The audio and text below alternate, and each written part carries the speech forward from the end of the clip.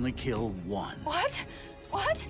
Sarah! Who do you want to hear die? No. Hello everyone, it's a bit of a late video today, so we're gonna get into it.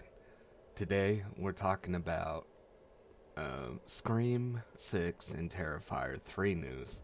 I'll begin with the news about Scream 6. At Collider.com, there's an article titled Scream 6 will have the longest runtime in the franchise. It's authored by Shane Romanchik. Romanchik reports that Scream 6 will officially be 2 hours and 3 minutes long, serving as the longest runtime for any movie in the franchise so far. Just to put an opinion on it real quick, I actually have no problem with movies being long, especially slashers or horror movies or thrillers, suspense. The longer the better. Like even Terrifier 2 I think was over 2.5 hours long, roughly about that, and it's like I enjoyed almost all of it, so the longer the better. I don't need a slasher to be an hour and 20 minutes, so far through the Scream franchise it seems the longer the better.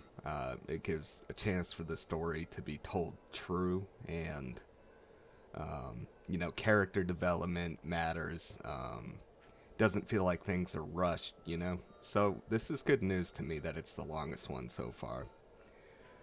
This is also on top of the news I reported the other day, where the co-directors, aka Radio Silence, have claimed the movie will be intense and fast-paced.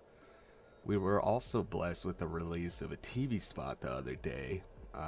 And Ghostface is chasing Tara and Sam into the store, something we have already seen, right?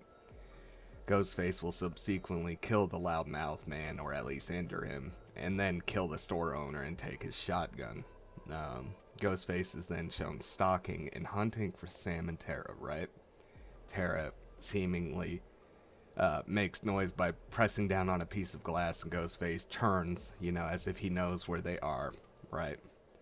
My assumption is that Sam is going to push over the shelf, and it's going to knock Ghostface down. I believe this is how Sam and Tara will survive the dangerous encounter and make their escape. The only thing new, I believe, in the TV spot that we haven't really seen so far is Tara and Sam standing back to back inside the shrine. Sam asks Tara if she's ready, and Tara confidently responds ready. We then hear Tara yell, "Come on, motherfucker," that's probably going to be a cool moment in the film. I see she's, taken after her favorite actor of all time, Samuel L. Jackson, which I cannot confirm, that's just me making a joke, but anyway. Yeah, I thought that was a pretty cool moment they added to the TV spot. It seems like March 10th is so far away and just can't get here fast enough, but hey, the wait will be worth it. Anyway, in other news, at bloodydisgusting.com, there's an article titled Terrifier 2. Director Damien Leone teases an upcoming horror movie with Sam Raimi's Ghost House pictures. It's authored by John Squires. Squires reports a quote from Leone, and here's what Leone had to say, and I'm quoting: "I'm writing Terrifier 3 as we speak. I definitely want to make at least one more. There may be 2 to tell this story and tackle all the ideas that I have in my head, because there's a lot more to explore with Art the Clown, the Pale Girl, Victoria, and certainly Sienna as our final girl. We will be following her journey to the end of this franchise." So I just wanted to report this news and everything. I thought that was pretty cool. Not only, does Leone want to make a third film, he also is explaining it might have to be split up into 2 movies, so we might have a 4th film,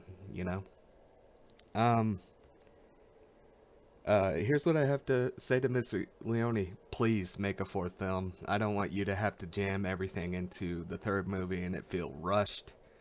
I don't want a Spider-Man 3 ending to a good trilogy, just the problem with Spider-Man 3 back in the day was just, too many villains, just too much story to tell, and not enough time for each villain, you know, etc., that kind of thing. I don't want to see that happen to Terrifier 3 if you have to split it up into 2 films. Definitely do it. And since you're, you know, working with Sam Raimi's Ghost House Pictures, his production company, that's probably someone you should speak to about how, you know, a third film, how to fail a third film, you know, and how to prevent doing so. That there's no one better than Sam Raimi. Anyway, I just wanted to report all this news.